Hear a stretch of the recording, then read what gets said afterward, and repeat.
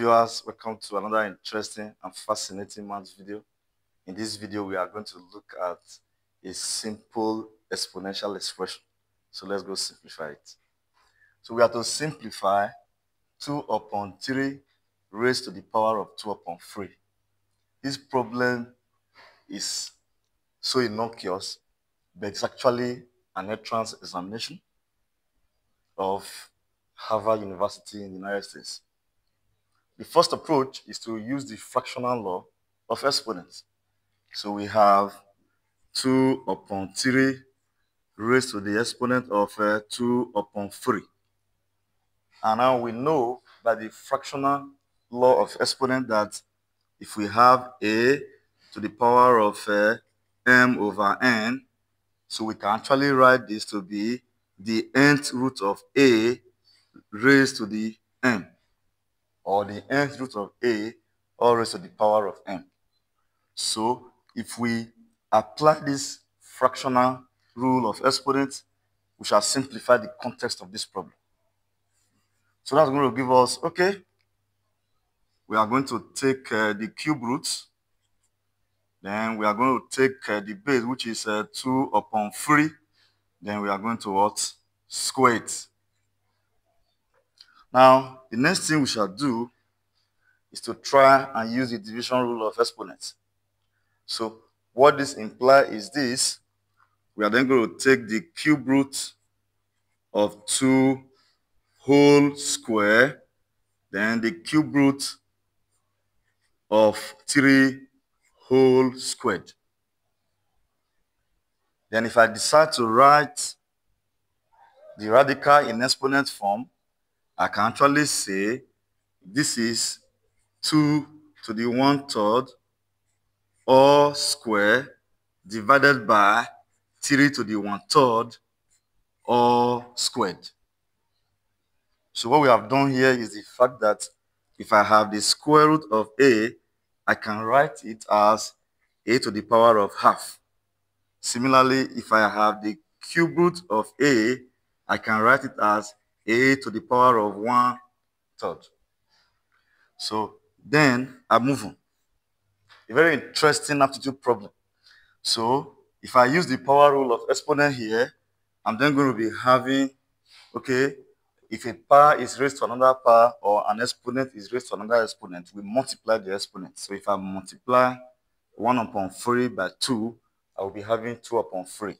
So I can then write 2 to the power of 2/3 divided by 3 to the power of 2/3. So at this level, I'm then going to rationalize these radicals we have here. To do this, I need to do something very creative and logical. Now, I will say, suppose there exists a number x which belongs to the set of real numbers. I can then say 3 to the power of 2/3 multiplied by x equal to 3. Now, in the world of radicals, if we have a radicals or a radical in an exponent, we rationalize it. So 3 upon 2, okay, 3 to the power of 2 upon 3 is actually a radical. So to rationalize it, I need to actually get something by thinking out of the box, because I cannot use this to rationalize that expression. So I can only use x, because by multiplying 3 to the power of 2/3 by x, I'll get 3. So our rationalization factor is going to be s equal to 3 to the power of 1 divided by 3 to the power of 2/3.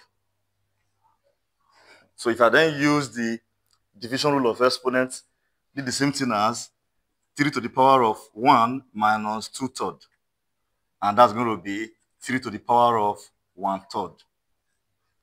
So folks, to then rationalize this radical, I can then say, okay, this implies that 2 raised to the power of 2 upon 3 upon 3 to the power of 2 upon 3 I can rationalize it with 3 to the power of 1/3. So that means that I have to multiply by 3 to the power of 1/3. Then I have to multiply by 3 to the power of 1/3. This is quite interesting. So if you look at the numerator, we have radicals, then the denominator taking care of it. So 3 to the power of 2/3 multiply 3 to the power of 1/3. That's going to give us 3 to the power of 2 upon 3 plus 1 upon 3. 2 upon 3 plus 1 upon 3, that's 1. So, and that is something as 3 to the power of 1, which is 3. So, I'm going to be having 2 to the power of 2/3 multiply 3 to the power of 1/3 divided by 3. So, you can see that we've rationalized this radical expression. Then the next thing is to tidy things up, clean up the numerator. I can split 2 raised to the power of 2/3 to be 2 square to the power of 1/3 multiply 3 to the power of 1/3 all divided by 3. Now 2 square is 4. So I can write this to be 4 to the power of 1/3 multiply 3 to the power of 1/3 divided by 3. So at the end of the day, 4 to the power of 1/3 multiply 3 to the power of 1/3, because it's cube root of 4 and 3 multiplying each other, we can write them together as a single radical. So I will then say the cube root, then 4 multiply 3, that's 12, upon 3. So I can decide to also write this in exponent form to be 12 to the power of 1/3 upon 3. So this is the answer to this problem.